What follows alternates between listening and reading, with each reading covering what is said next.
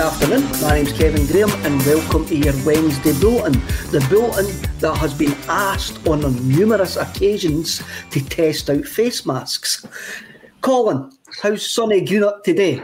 It's actually sunny. That's nice of you to say that. It was worse earlier on, to put it nicely, but the sun's out, the sky is blue, the grass is green, and we know how the rest of the song goes. Definitely. Paddy Laverty comes in and says, afternoon ACSOM Wednesday crew, afternoon Paddy, and all the viewers and listeners that are currently on with us or are listening and watching later on during today, before the big game tonight in Aberdeen. Before we go any further, as usual, I just want to say please like and subscribe this video. It does great things for the channel actually, and our subscriber base is actually going up at a rapid rate of knots, so hopefully everybody's doing well. Tell your pals and tell people you didn't like either. Just please like and subscribe. Like this video just now, even if you didn't like it, just like it. Thank you very much. We've got plenty of topics to actually go through today, Colin. So the headline's about Liel Abada. We're going to have a wee Aberdeen preview. We're going to be taking the viewers' questions for those lucky enough to be joining us live. And I think we'll start with the 0 to 10 o'clock news section, where we just have a wee run through of things that are happening at Celtic Park. I want to actually, first thing first, we'll start with a wee light-hearted note. Pitbull. Oh, brilliant. Mr. 305. Josip Juranovic. Are we going to get the chance to actually see Mr. Worldwide at Celtic Park doing the halftime draw? It's going to be interesting to see if Mr. 305 will become Mr. G42 and make his way to Celtic Park. I mean, the last time we had someone sort of that calibre at Celtic Park doing the halftime draw, you're talking when Coolio done it, and that's probably one for the older generation. That was one of the best halftime entertainments ever. That takes a lot to be beaten. That actually bet the girl who used to be on, I think she's still in Emmerdale, from Kirkintilloch. She used to be in Take the High Load. Natalie, someday she came on at half time once to sing a song that she was releasing, and it was utterly terrible. There's one for everybody that's listening. Who's the most famous person you remember doing a halftime draw? Get that in the chat whilst Kevin rambles on about Natalie Robb. Natalie Robb, there you go. State of Mind comes and tells me it's Natalie Robb. I think she is in Emmerdale now. Not that I watch Emmerdale, but I'm sure she's in Emmerdale. Stephen Coolio isn't on Pitbull's level and never was. I think that depends on your age, mate. I think that really does depend on your age. It's fantastic that Pitbull's actually picked up a song that I first heard last week on the way home from the Rangers game, and I couldn't get it out my head for days, weeks, and the hours. Just every so often, I just feel myself singing Josip Juranovic for no apparent reason on Zoom calls and team meetings and stuff like that. It's a big earworm, ain't it? That song came out 2015, 2016, and for anybody that's been to sort of somewhere like Turkey or one of the holiday kind of party destinations, you know, at night time when you're passing all the clubs and that, you'll definitely hear a bit of Pitbull coming out of the pub. So I've got to say Fireball was definitely one of Pitbull's better songs, up there with Give Me Everything and a couple others. Kev's going through his notebook here like that. I've probably never heard of some of these. No, it's great and it's catchy. We had this discussion with Anthony Haggerty a couple of weeks ago in the chat, and we were talking about the Jota chant as well. The Jota one being to the tune of a kind of early 2000s classic from the Baltic area. The Numa song. Yeah, the Numa or Dragon Estetai or whatever it's called. By Ozone. And I was saying that's up there with Chant of the Year, and Kevin and Tony was saying he could have sat and wrote a better one in 5 minutes. It's not about the quality of the song, it's about the catchiness of it. You're saying that you're sitting singing it in team calls, people sitting singing it. Friday night, if you go past a Celtic pub, you'll see people strolling out just shouting, Josip Juranovic. It's just the way it goes. There's a catchiness to it. And definitely this year, I've got to admit, the fans not being in the stadium last year, as painful as it was, you can see them bouncing back in style because the chants that have come out this season have been second to none. And the fact that someone like Pitbull, who you think maybe was massive 5-6 years ago, he's still sitting there in the Billboard Top 100 with about 7 different songs because he just features on everything. Sharing that, if you were to get him to Parkhead, I'm telling you, it would have been an absolute classic. It would be up there with one of the strangest things ever. Like the time that the 2 characters from Disney came to actually promote the Descendants. I remember that, yeah. And nobody in the stadium knew who they were unless you had daughters under 10. And I knew exactly who was it, Dove Cameron. I knew exactly who the two people were. I went, I ken them. So, do you remember when we went to play Copenhagen a couple of years ago? And all the boys and girls that were lucky to go over to Copenhagen brought back Tsunami, and they played it before the second leg. Yes, stuff like that. It's just is better under the Paradise light show to have stuff like that instead of the sort of generic sort of studio music as it sounds if they're playing. Last Wednesday, Colin, last Wednesday they went back to Roll With It at the final whistle. Yep. And Roll With It was brung back from Paris in 1995. That was the first time that the Celtic supporter had sung that. So as you say, these things carry on from European adventures. Yeah, and you take a look at some of the best chants that have come out of the sort of Celtic fan base. There's either been classics from the 1980s and 90s, like I Want to Be Edouard. That was a very, very simple one to go on. But even things like Toy Town, I'm trying to think, Disco Land, things like that is all came from the sort of scene that the people have grown up with. You grew up with the likes of the Roses, the guys that are going to the games now and that are starting the chants, they grew up with the likes of the sort of DJ Hickeys and the Pitbulls. So this is what we're experiencing now, and I've got to admit, it's great. It definitely brings a bit of energy to the crowd, and you could see Josip Juranovic was very, very delighted when he walked past the fans when he was warming up on Sunday. He was loving it. Pitbull's loving it, we're loving it, Celtic's loving it. It's good. It's a wee bit of attention drawn to us in a positive light for a change. Definitely. Finn Fogel comes in. WTF as Pitbull honestly stopped listening to new music in 1982, and Tony Cassidy comes in to actually tell us, hiya Tony, hope you're okay.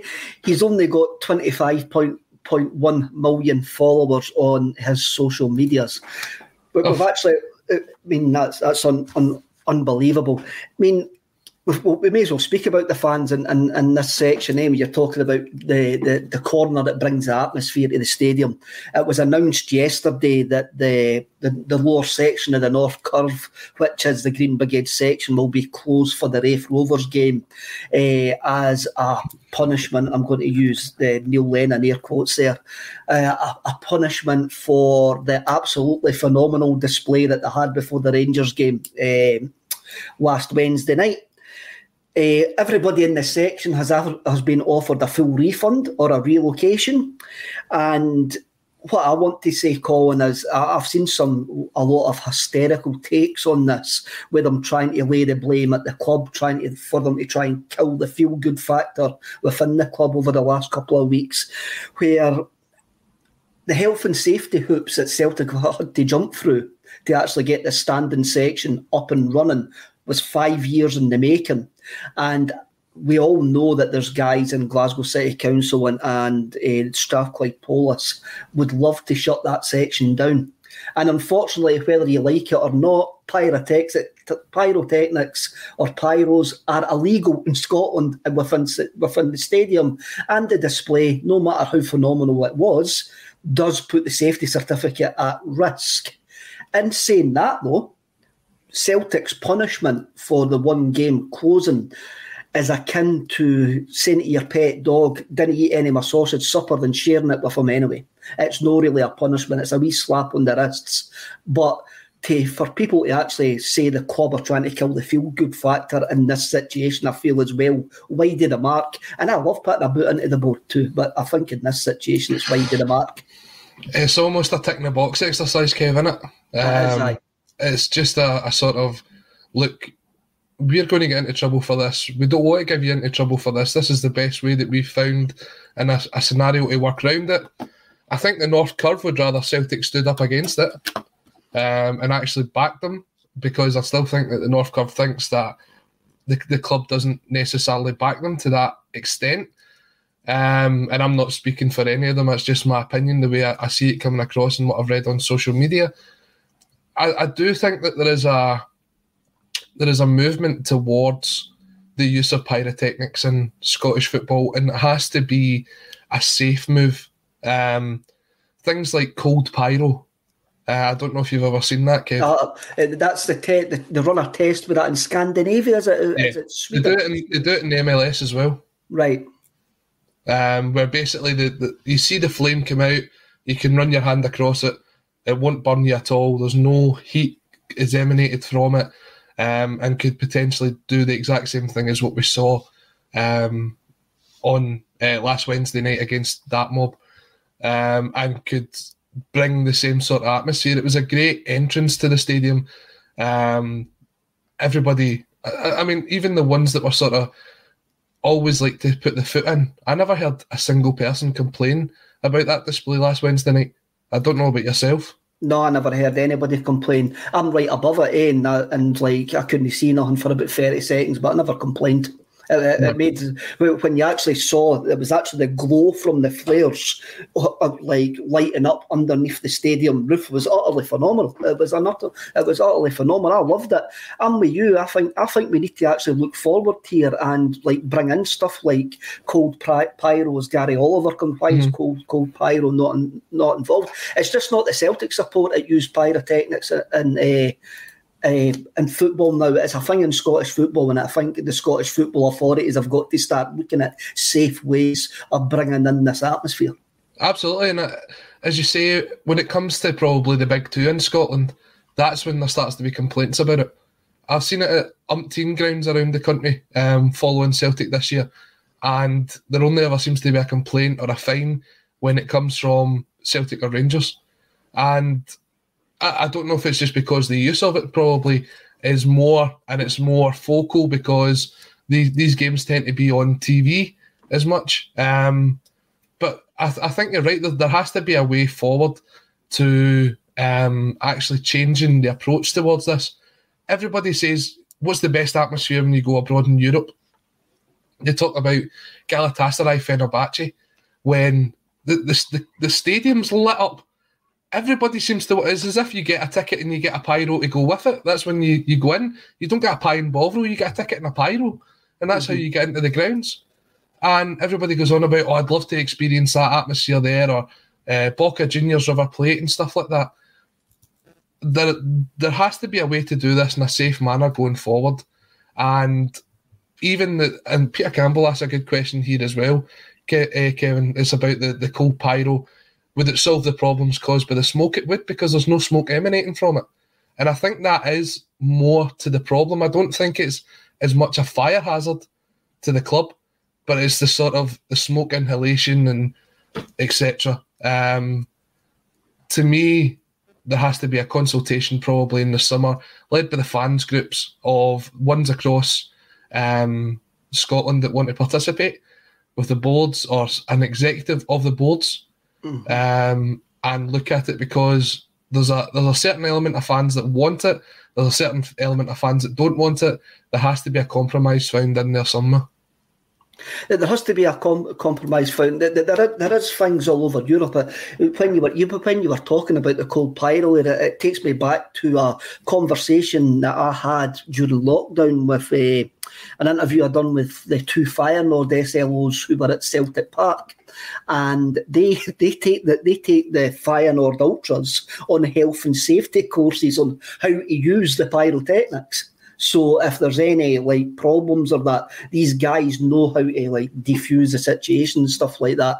If you look, I think in the MLS, I know like organised pyro when folks score the goals and stuff like that. We can't take the spontaneity away from it. I'm not into this. So there's somebody with a yellow coat comes out and lights a flare down the front. Then like I'll have to write a safety report about it. But there is a way that Scottish football has to go forward with the change in fan behaviour, especially the younger fans' behaviour, Colin. The Scottish football has to get on board with it. I mean, I think the guys like the boys section and Motherwell, and I think Hibs have got a wee section in that now. It is getting more and I think most teams do. More.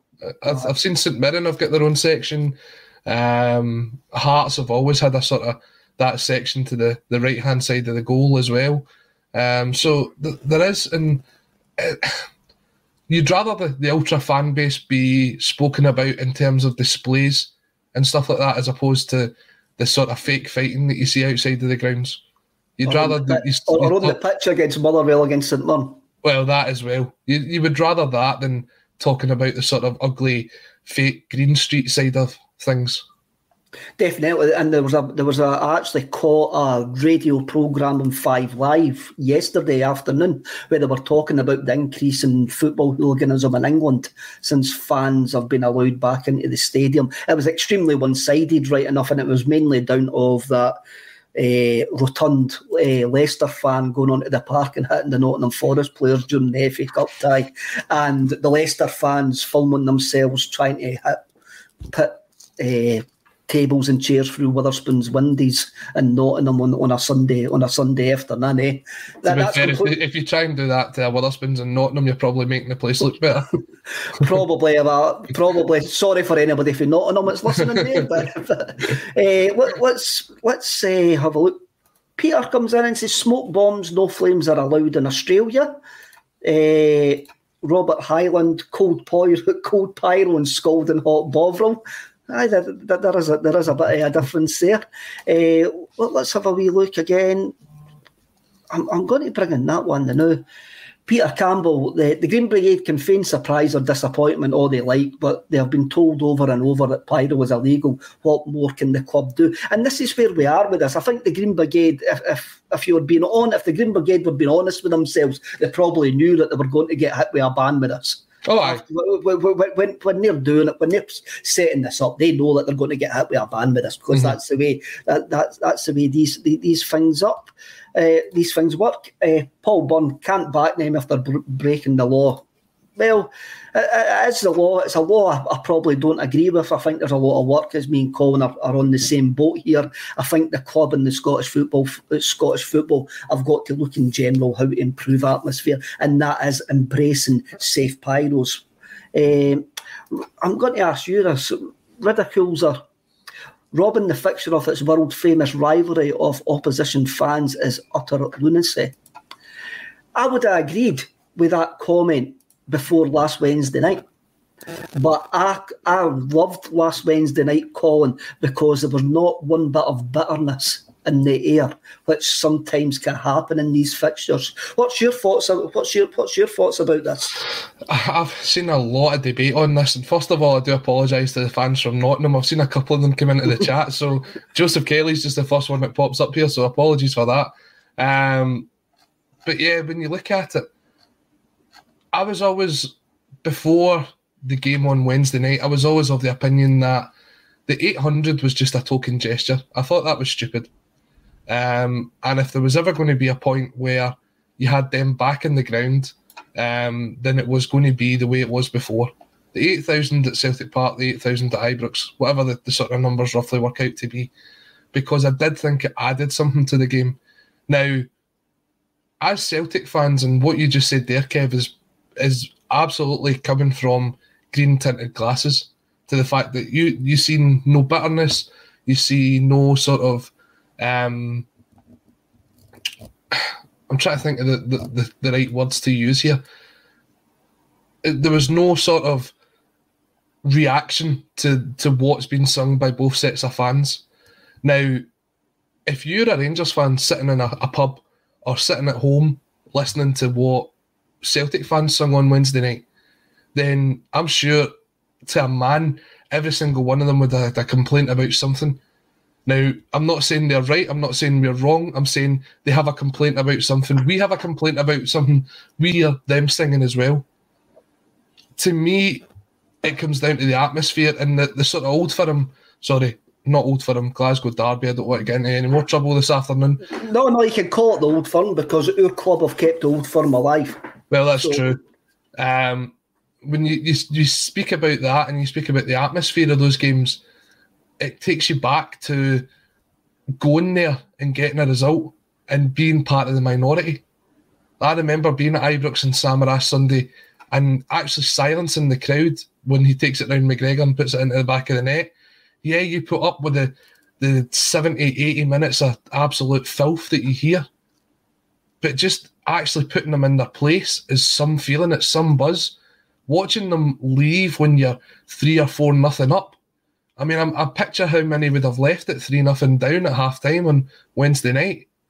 Things like that. I think it's either going to be, you look at going back to the way it was or doing what we had on Wednesday night. I think it takes a bit of a sting out of it.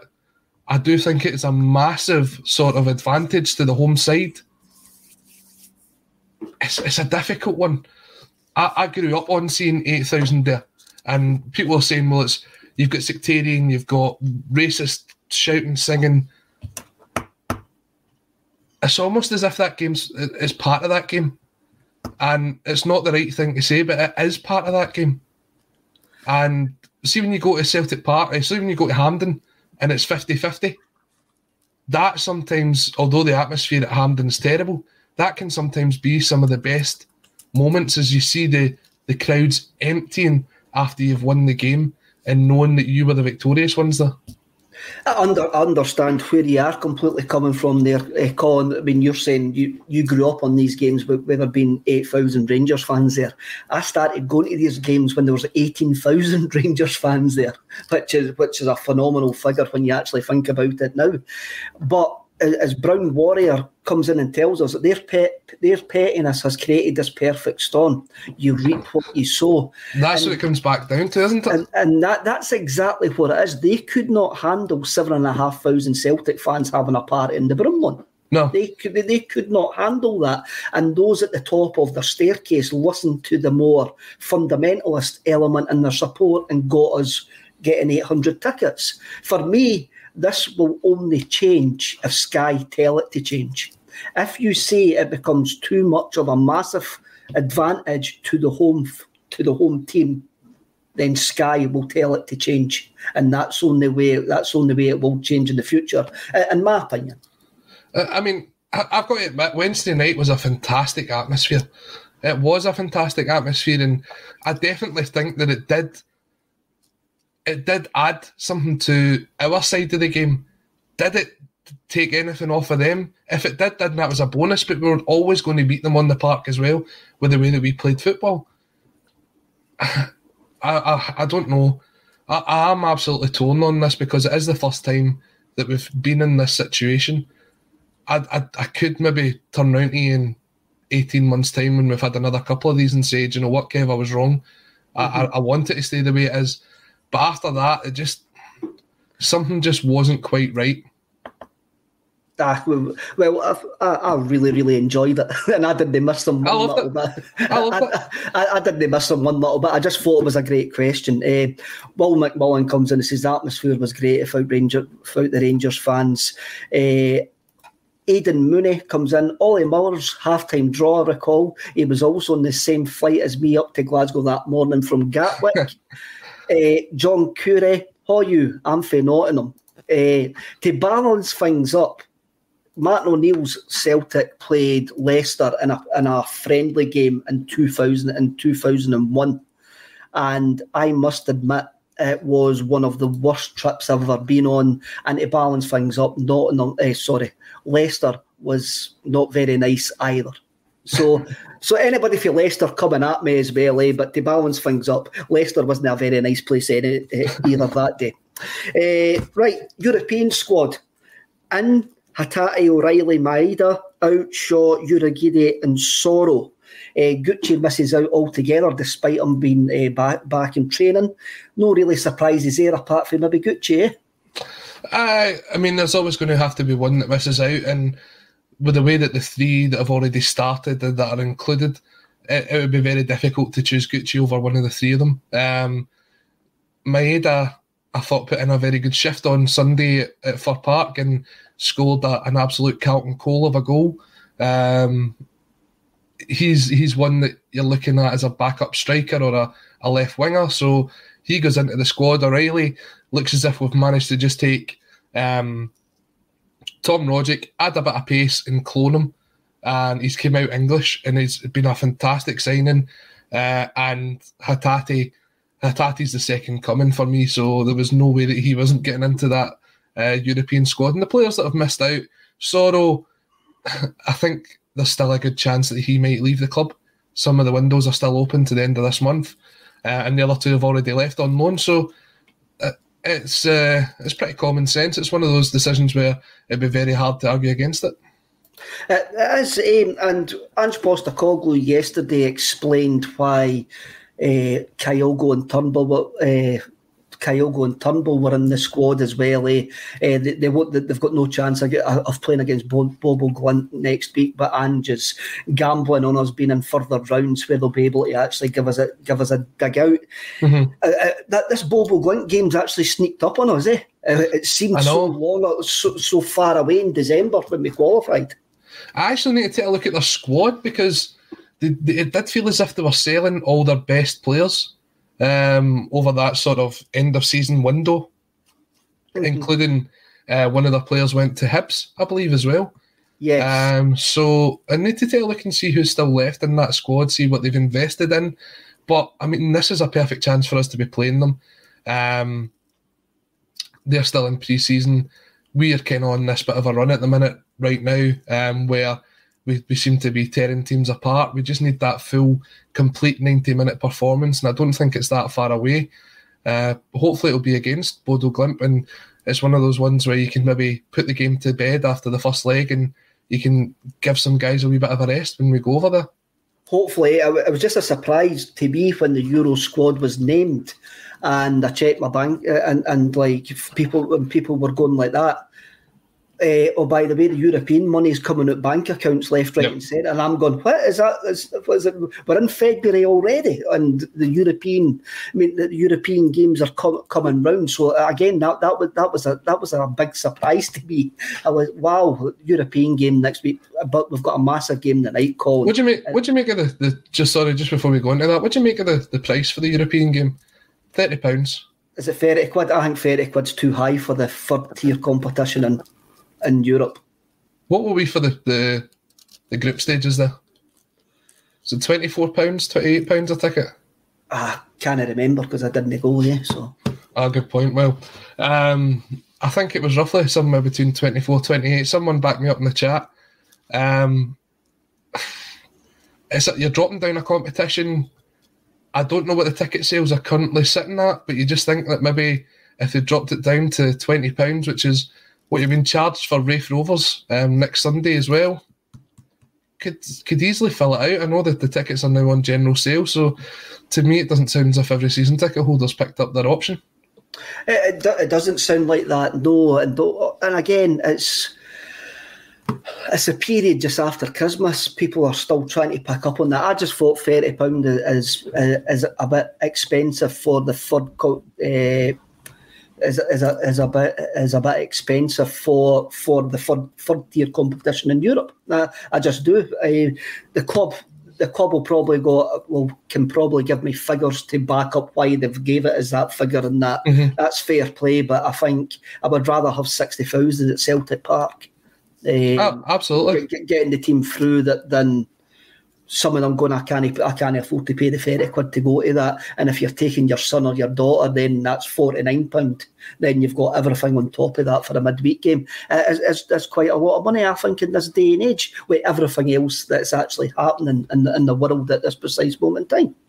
Yeah, and that's as we're saying, that's for season ticket holders. You go to non-season ticket holders, you're talking an extra tenner on top of that as well. So it's a lot of money. Especially with the two games coming up very soon. And as we say, Celtic have picked a squad with the hope of advancing even further in this competition. So maybe a wee bit of kind of giving back to the fans would have been good to see. But as you say, there'll probably be a reason for why the price is set at that level.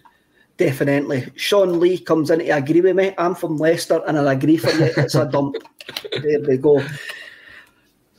Aberdeen tonight, Colin, and you're talking about the next game against the game against Raith Rovers is on the TV. The game against Bobo Glunt is on the TV. The game tonight is not on the TV, as Sky Sports have decided not to take up an option for this game and actually show some English Championship games. This is just another case of this Sky deal being really, really poor for Scottish football, ain't it? Kev, if you give me an hour, I would give you a whole rant on it. I've done some research this morning, and the figures are absolutely frightening. I'll try and give a kind of brief overview of this whole situation. So the TV deal runs to the end of the 24-25 season, and it's worth £30 million for the SPFL. As part of that, they get to show 48 games a season, plus the playoffs. So you're talking about the playoffs of all of the leagues included within that, not just the Championship. So it works out that you could get anything up to maybe 60 games a season. Last year, they only showed 41 of the 48, and that was including the playoff final between Dundee and Kilmarnock. So already they're underselling the Scottish game. Now, when you look at the attendance figures of how many people watch a game on Sky, then you're looking at somewhere in the region of, and this is taken from the SPFL accounts, 510,000 people on average watch a Scottish Premiership football game. Now you compare that to what our closest rival would be in terms of European football, and it's the English Championship, where on average 700,000 people are supposed to have watched a game. But on average this season, it's dropped down as low as 276,000. And they get £120 million a year. 4 times what Scottish football gets to watch. For example, tonight, on Sky Sports main event, it is Preston versus Huddersfield. On Sky Sports Football, it is Preston versus Huddersfield, which ironically comes after an SPFL roundup that lasts the whole of 15 minutes. And on Sky Sports Arena, which is usually set for your Raiders or my Giants, it's going to be Blackburn versus Forest. You're not telling me that tonight of all nights there wasn't a channel on Sky Sports that could have been set up for Celtic or Rangers game to be shown, considering how close the gap is in Scottish football, how much interest is in Scottish football right now, and instead of that we're turning to a sort of, I don't even think Preston are anywhere towards the promotion or relegation places, and Blackburn sort of here and there. They've got some big Chilean striker who, once he discovered he was Chilean, found the back of the net more often than when he was English. Mm-hmm. That's what it comes down to. It is embarrassing how much we've undersold our game to them. See, the highest ever watched SPFL game on Sky had 1.4 million viewers. Now, if you take that as a basis to start a subscription service for Scottish football, Kev, you're saying that perhaps there's 1.4 million people across the UK that want to watch Scottish football. Probably more than that. There could be double that. And you charge £10 a month to cover every single game. Then you could easily be double, triple, quadrupling what our TV deal is. And when this Sky TV deal ends, or if we get to end it sooner than the 24-25 season, is the only way that we can get proper coverage of Scottish football and proper coverage of Celtic in Scotland, because we have been sold under the bus with second-rate commentary teams, with third-rate pundits, and this is the third or fourth time this season when both teams have been playing head-to-head, games that would have both been shown on BT Sport with proper commentary teams and proper pundits, and we're being sold short once again. It is pathetic, this Sky TV deal, and if you could get a decent lawyer, you would find a way out of it. Definitely, Colin. I agree with every single word of that. There's been some comments in the comment box on if you didn't want to pay for Sky of ways to watch games, which I'm not going to. I'll just point you to the comments. I'm not going to. I'm not going to mention any. I'm not going to mention any of them out. It's all right, Kev. We've got some. I know some of the guys that run these places that are big fans of ACSOM. So keep up the work you're doing, and if anybody wants to know somebody, let me know after this. Okay.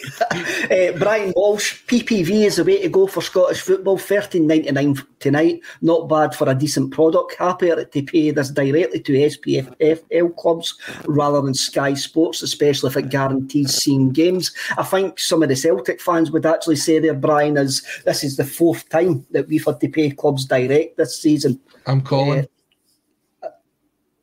I was saying... Oh, sorry, I thought you were calling me Brian. Brian's not here this week, Kev, come on.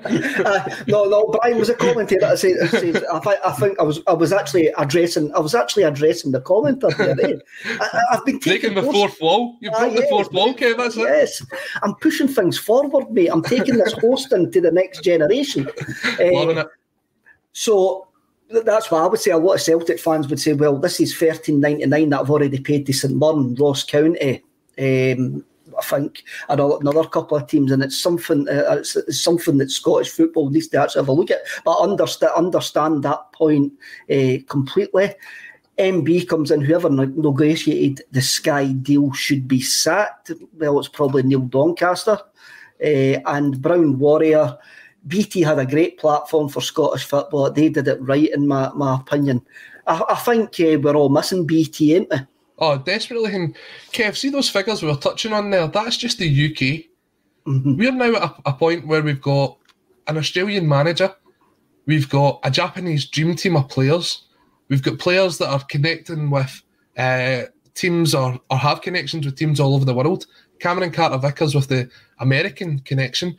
Do you know in America they've got the deal with CBS and Paramount Plus that shows 85 Scottish Premiership games a season, and it cost them a couple of £100, a couple of £100,000 in total. The whole worldwide TV deal for the SPFL goes for £2.1 million a year, and that's to over 150 countries worldwide.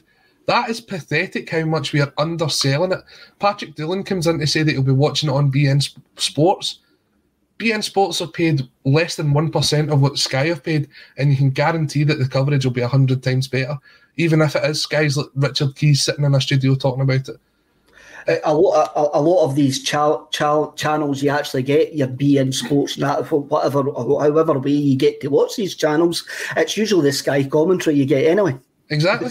So it's a Sky production you actually get, and these guys just take it on their feeds. I found it funny last week when everybody was watching Daizan Maeda if he was going to come on for Japan, that at half time there was an advert for Celtic against Motherwell. Exactly. That is it.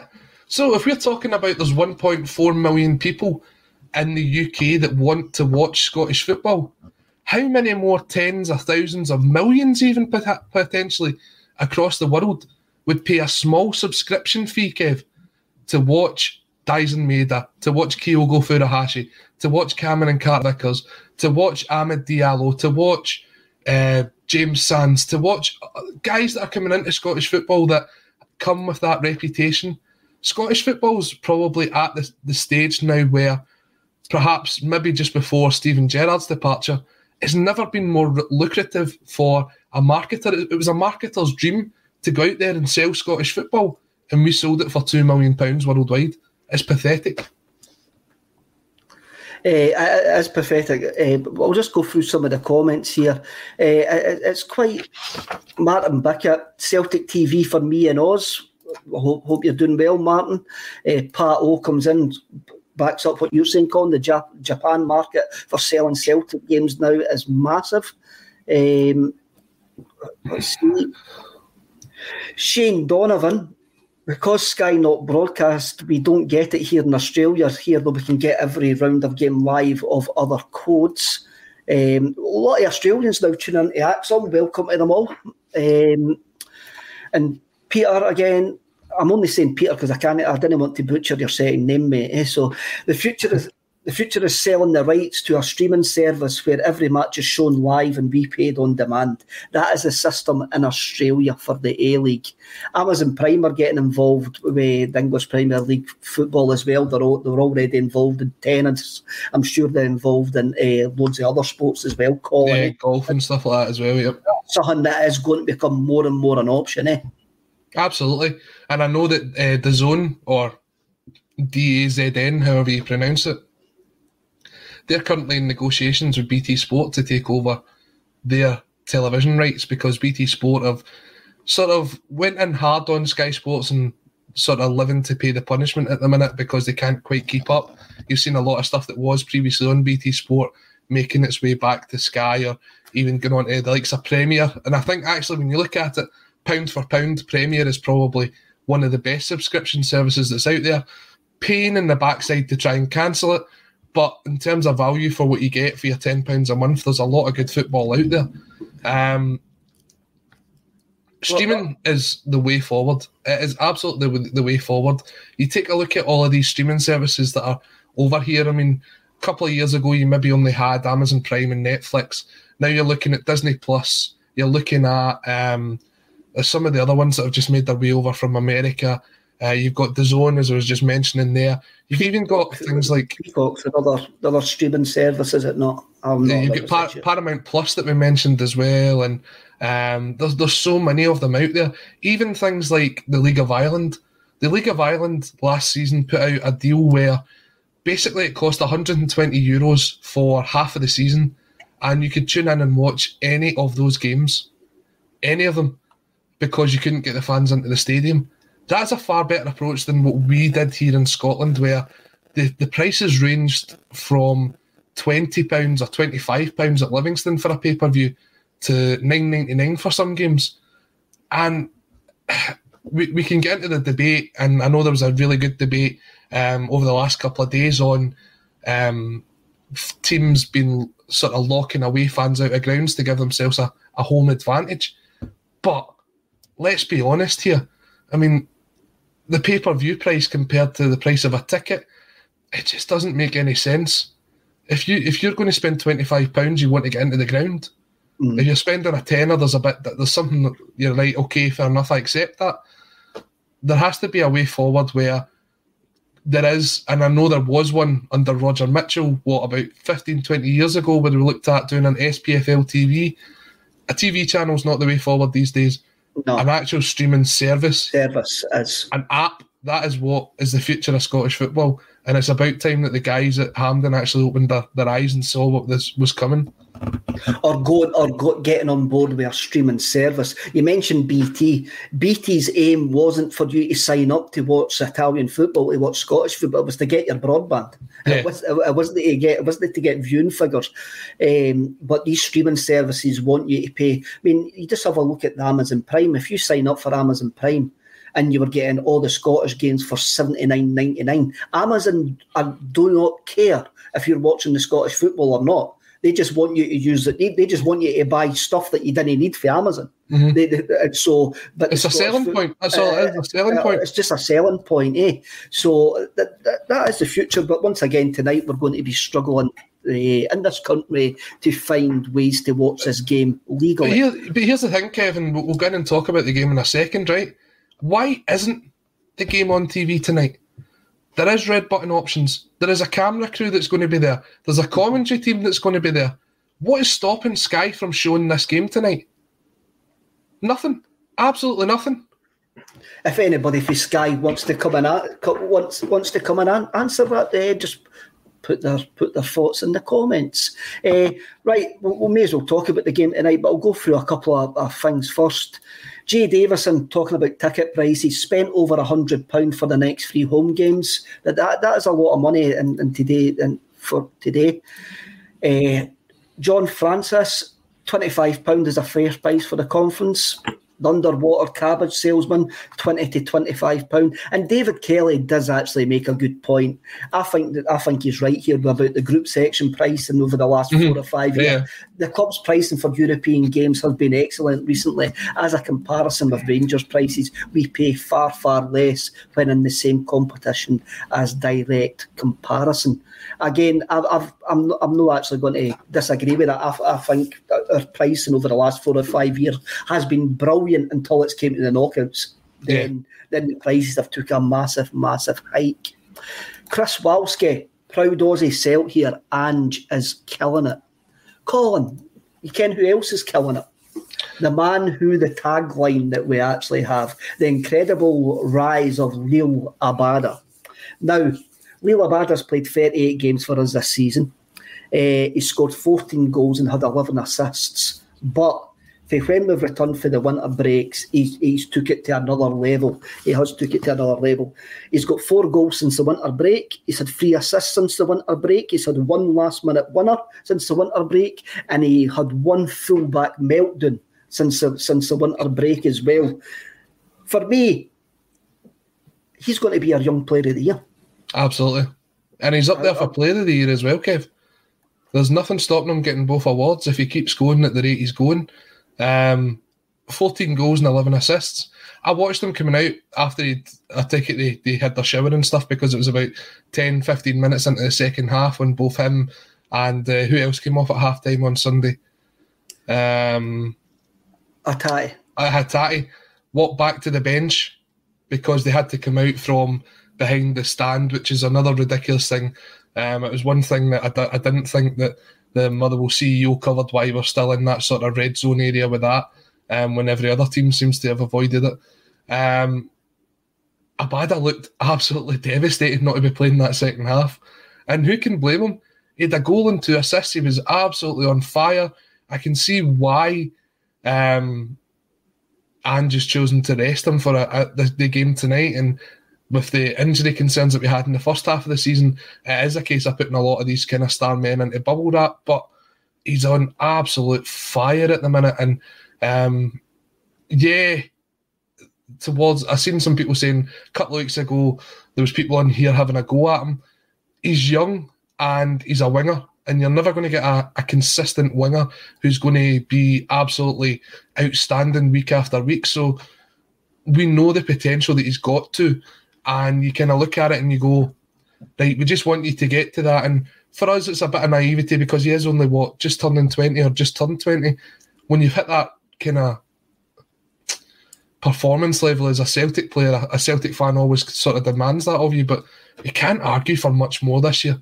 We are a bit harsh at times as kind of fans, because you do want the absolute best. You want a 50-goal season from a striker just like we'd had from Henrik, or you want a 30-assist season. For what he's done at his age, and this is his best season as a professional footballer so far. Last year when he was at his Israeli team, he had 12 goals and 4 assists. Mm-hmm. He's just getting better and better and better, and it's almost a sort of, right, you've done that, go and do it again, go and do it again, go and do it again. And I hope he does it again tonight. And he does have our full backing. We will say to players, you could do better, you couldn't do better. We've never kicked a professional football, but we're here as fans to give our viewpoint. Oh, I've never kicked a professional footballer. Well, no, I have kicked a professional footballer. In 1985, I kicked a ball for the East Terrace and back onto the track after somebody shot it. Ian McGonigal, he's quite right. Be fair, nearly everybody on ACSOM was criticising Abada a few weeks ago. Ian, we're not going to deny that, but I want to praise him now. I think he's the first name on the team sheet tonight. When Ange's putting his team out tonight, it's the first game on the team sheet. And what I love is the contrast between him and Jota. Mm-hmm. Jota's like a playground player. He loves taking guys on. He's got the tricks. He's got the flicks. He's got the looks. He likes the look. He's got the quick feet. He likes beating men. Abada is very, very simple and very direct. Mm-hmm. When you look at the number of finishes, it's a first-time finish. He doesn't think about it. He's an assassin. He just goes, I'm going to make this running behind you, and I'm going to have one touch at this ball, and it's going to be in the back of the net. He just does fit. He's direct and simple, and it's a great contrast to have on the 2 wings. It's a great contrast to have on the 2 wings, and and a lot of things. Since the winter break, we've all you say you're living in Rio Atate's world. Mm-hmm. I mean, and Abada's sort of been overshadowed by O'Reilly, Hatate, all the shiny new things that we've actually got. Yeah. But you look at his touch and his finish against Dundee United. That was, to pull that ball down the way that he done and to finish the way that he done for a 20-year-old was phenomenal. Yep. You look at the game, his finish against Rangers. Nobody's talking about that because we're all overwhelmed with Hatate, but it's a great finish. It's a fantastic finish on the volley, and his goal on Sunday against Motherwell again. It's a first-time finish with his supposed wrong foot. Mm-hmm. He's been phenomenal since we came back. He's actually been phenomenal this season. Apart from that wee dip where we all, when a lot of the players weren't played well, I can't think we could ask for anything else for Liel Abada. No, for me, he's on course to score 20 goals and give you 20 assists this season, which, if you'd said that for any other 19, 20-year-old that's actually coming through at Celtic right now, that would be completely unheard of. We'd be talking about the next 30, 40 million pound player to leave Celtic Park, or the first 30, 40 million pound player to leave Celtic Park even. It's no surprise that he's already getting attention from teams down south, the same way that we see Juranovic is getting as well, although I wouldn't worry too much about that. I don't think the Rats get much longer left at Leicester, so don't worry about that. Abada for me is just, as you say, something totally different, because you look at the goals he scores and go back to the goal against Rangers, how he just ghosts in at the back post, puts Barisic down on his backside and puts it in with an outstanding first touch. His movement is second to none. I did not think he was getting that ball for Rogic's second goal. I thought Ralston had massively overhit it, because obviously if you've ever been to Fir Park, you'll know the slant that's on that pitch, the slope that it's on it. And if you're sitting behind the goal, it looks as if everything's out of bounds. It's ridiculous. But yeah, he didn't give up. He kept the ball in. Great cut back, first touch. Rogic puts it away. As I said, there is kind of one person at the minute who, when you look at it, with the exception of Callum McGregor, who, as your captain, is always going to be the first name on the team sheet, Liel Abada's the guy that's there. Definitely, David Kelly. I wouldn't have wanted that goal v Dundee United to have fallen to anyone else in the squad. The most composed player at the club. I think he's grown this season, and when you've seen since we've came back for the winter break, the amount of big moments that he's now involved in shows how much of an important player that he is. I says that he's the first name on the team sheet for me tonight. Up front, I think Jota is goes on the other side. Who goes through the middle, Colin? I would go with Giakoumakis. I think he's been really powerful in the last couple of games. His hold-up play, his strength and positioning. I think he wouldn't be judged as much this season on his goal-scoring record, and I do think the goals will come. To me, he put a performance in like a Lyndon Dykes. That was the kind of performance level I was looking at. Now, Lyndon Dykes, when he first started playing for Scotland, got the odd goal here and there. Then he went on this sort of dry spell where he was getting involved, but he wasn't getting himself in front of goal. What he was doing was actually building up the rest of the players. That's why you see John McGinn getting hat-tricks and stuff like that. I think when you've got a game like tonight, you've got two centre-halves in McCrory and then David Bates, who are big sort of burly guys that are just going to throw themselves about. The same way that Mugabe was on Sunday, I think Giakoumakis is the right option to play there. He is leaving the space in behind for both Abada and whoever plays on the left. I would go with Jota to get in behind, and it's leaving so much space in front of that 18-yard box for guys like Hatate, guys like Rogic to get the shot off on target. Look at the amount of space that was left for Hatate with the build-up play, because against Rangers, because the two centre-halves were so focused on the movement of Giakoumakis, because it caused them troubles beforehand when he'd got in at the front post, at the back post. He was all over them. They were too focused on him that Hatate had so much room at the edge of the 18-yard box that he could have picked his spot. That's the sort of build-up play that he's got, and his work rate to me has been fantastic since he came in, and I think if he gets another goal or two, then you might actually see him pick up and go on a bit of a run. There is a player in there. I just think that he's the way he's playing the system right now doesn't necessarily mean he's the guy that you stick on for first goal scorer.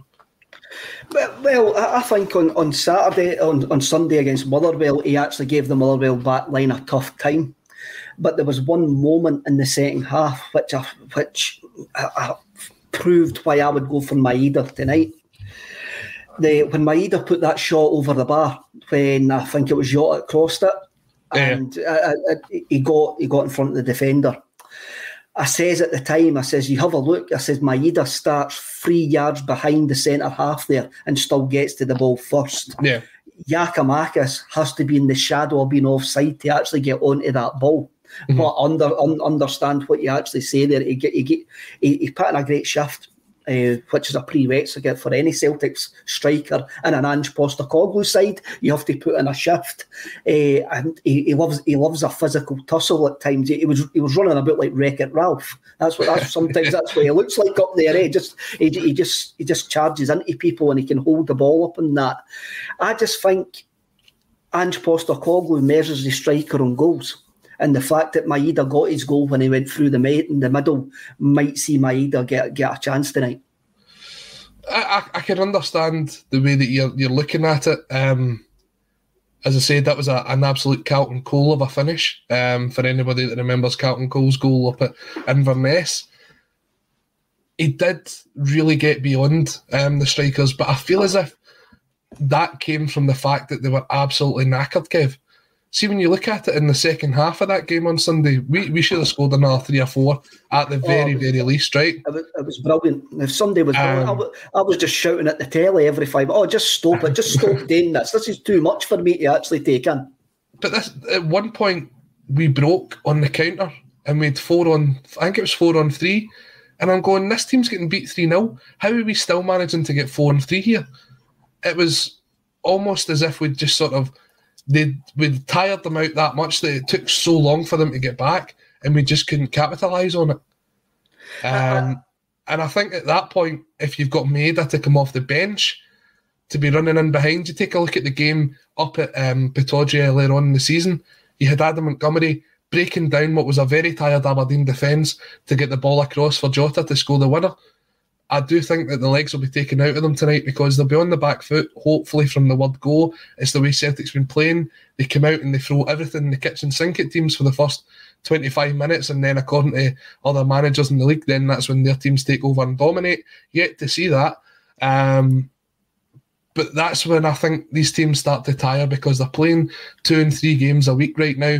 And when you've got a bench that you can turn to, where you've got maybe guys like Forrest, Maeda, guys with a bit of pace. Even I seen Johnston was back in the squad the other day as well. Getting in behind, that's where Maeda got a lot of his success in the second half. In the first half, he just had to put in a very good shift going down that left-hand side. So I don't know, for me, if Maeda would be the one to kind of lead the line up there, but put it this way, Aberdeen will not like to face either one of the two. Definitely. I must admit, I'm tired watching an Ange Postecoglou Celtic. The knacker me trying to keep up with them, never mind trying to chase them. Jim Hannaway, Giakoumakis for him tonight. Jay Davison, Gio is a nightmare for defenders and very intimidating. Giakoumakis is a great option for these type of games, and John Curry. Giakoumakis is benefiting from a run of games in the team. Snick comes in via Twitch. He's put in a few good shifts, got unlucky. I feel a bit bad for Giakoumakis, but I also wouldn't begrudge Maeda as a start. One again, what's good things, Colin, We've been on 57 minutes now, 58 minutes, and we haven't moaned that Kyogo's missing, and we haven't done for the last 4 games. That shows you how well, whatever one of the front 3 are playing, that we're not missing the guy who was our star man by a long distance before December. You've got that, and you've got who was our player and young player of the year last season, and David Turnbull, who doesn't seem to have been missed at all since he came out of the squad. We still have a number of players to come back into this team, and when you look at it, I saw the stats from Pine Bovril this morning saying that over the course of the season, Celtic have used 35 different players. Now, I'd imagine quite a few of them have now left the club, but I still think that we have a relatively compact squad of players that we can turn to, and you saw that sort of towards sort of November, December time when you looked at the bench and you're going, there's not really a lot of players that can come on and change this game here. But now that there's more and more coming back into it, I saw Ewan Murray complain at the weekend because he looked at the 5 subs that Celtic were able to bring on. That was a thing that was voted through by the league. That's the first time we've ever had 5 players that could have come on and changed the game. And as we keep going here, on the course for 4 trophies, because we're pushing, well, I say 4, we've already got one in the back pocket. We've got 3 trophies that we're going for here in the second half of the season. Having as many players as we can turn to as possible is a great thing. And when Kyogo, when Turnbull, when Dembele come back in, even when Julian, who'll probably start against Raith Rovers in my opinion, when these guys are available for selection, it pushes the guys that's playing to play to the top of their game, because they know that if they don't play well, they're out and somebody else is in. And that's something we've not had at Celtic for a long, long time. We haven't had that for a long, long time, and it goes back to the Brendan Rodgers adage that basically the finishing 11 is just as important as the starting 11, and that's the first time we've had that in about 4 or 5 seasons, Colin. Colin, this has been absolutely amazing today. That's the hour flew by already. We've covered quite a lot of subjects. You got a prediction for the night? There's a lot of confidence in the comments, but Brian Walsh, I'm going to bring this in. I'm slightly concerned with some of the overconfidence ahead of this visit to Pittodrie tonight. Talking 5 or 6s is just complacency. I expect a tough game as ever up there. But before I make my prediction, I went to the toilet at half time against Motherwell, and a boy came in and shouted, "Are we just going to beat every team 3-0 at half time?" That's the sort of spirit of the Celtic fans at the minute, and it's a good one to have. Pittodrie, notoriously a tough place to go. Aberdeen will definitely up their game despite how poor they've been recently. I spoke about this with the red tinted glasses boys. Check that one out as well. I'm going to go with 3-1 tonight. 3-1 Celtic tonight. I think we're going to have a victory, and I think it'll be a victory to 0. I think we might be quite comfortable. But again, I just hope we get the free-flowing football that we've been blessed with over the last 7 days, and we've got the squad to do it now, which is something that we couldn't actually say in September, October, and November. Lads, thanks for watching. Thanks for listening later on. If you're listening on catch up, please, Paul will be back with a match day half an hour before kick off, and just please subscribe and like the channel. We've got everything that you need in football, music, and culture, and just subscribe and get on with us. I'm going to bring up one last comment before I go. Curtains are closing. Do Amazon sell cold pyro? Asking for a friend. I'm sure Amazon sell everything curtains. So thanks very much, everybody, and hail, hail.